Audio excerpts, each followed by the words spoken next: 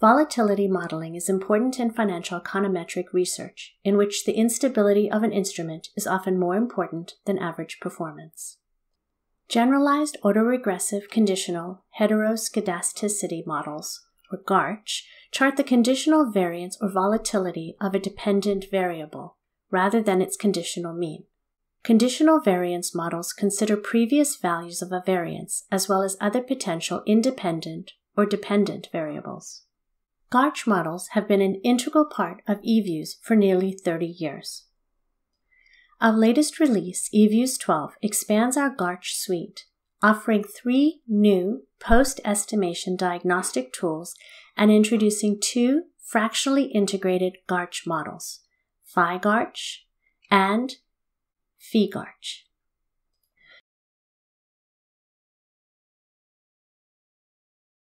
To demonstrate these features, we will use the new DBnomics interface in EViews to download US dollar and euro exchange rate data.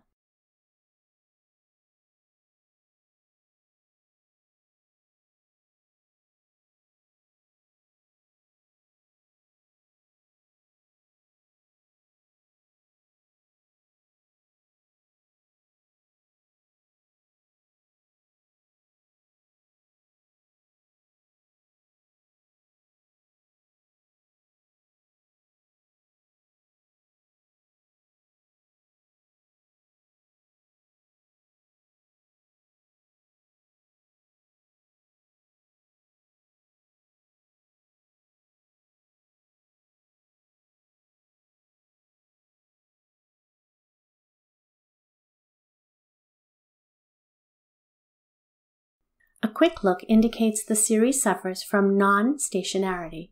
To alleviate this, we can use the percent change of the series rather than the raw series. This percent change series is clearly stationary, but appears to exhibit short-run volatility time dependency, a behavior Garch models are designed to capture. To estimate a simple Garch model, keeping other settings at their default values, we click on Quick, Estimate Equation, and select ARCH as the estimation method. We enter @PCEXR, the percent exchange function, as the dependent variable and enter a constant into the mean equation.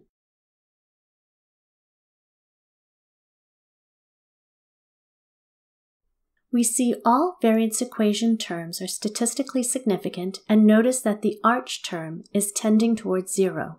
Whilst the Garch term tends towards 1. It is evident that the Garch effects are stronger than those for ARCH, suggesting volatility effects have more persistence than past shock impacts. The fact that the 2 coefficients are quite close to 1 indicates that there may be long memory process in the volatility. New for EViews 12, the Garch news curve diagnostic plots how conditional volatility responds to a shock in past events. To view the news curve for our estimated model, we click on View, Garch Graphs, News Impact Curve. As we'd expected for this simple Garch model, the curve is clearly symmetrical.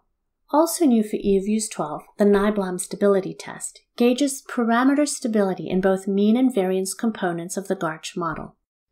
This test is located under View, Coefficient Diagnostics, Nyblom Stability Test. The null hypothesis of this test is that the parameters are stable, i.e., they do not change through time. In our case, we are unable to reject this null hypothesis, both for the individual coefficients and for the joint test of all the coefficients, based upon the reported Hansen critical values. The third new Garch diagnostic is the Sine bias test, available under View, Residual Diagnostics, Sine Bias Test. This is a test for misspecification of the conditional variance model. The null hypothesis is that the Garch model is correctly specified. For our model, the high p-values of this test indicate we have a correctly specified model. EViews 12 also adds fractionally integrated Garch models, with both FIGARCH and FIEGARCH estimation. Whilst traditional Garch models are excellent at modeling short-run dynamics in the conditional variance, fractionally integrated Garch models allow modeling of long-run dynamics as well. To estimate a fractionally integrated model, we again click on Quick Estimate Equation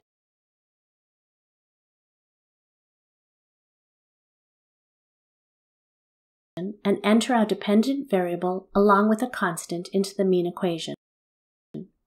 Now we change the Garch model into a FIGARCH. We keep it at a simple 1-1 model. Clicking OK produces the estimation output.